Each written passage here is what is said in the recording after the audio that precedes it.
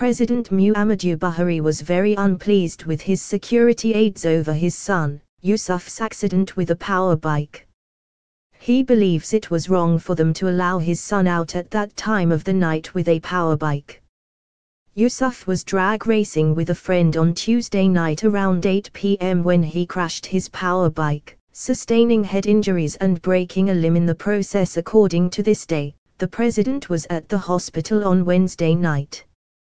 He was very devastated when he saw his son, Yusuf, in a very critical situation. He was shaking his head, while looking at his son, and thereafter angrily reprimanded his security officials for allowing Yusuf to leave home at that time of the day for powerbike racing. From the way the president spoke, it appears the security aides are in trouble. He spoke angrily. The Minister of Interior, Lieutenant Gen. Abdulrahman Dambazor, RTD, his FCT ministry counterpart, Alhaji Mohammed Bello, and the Senate President's wife, Mrs.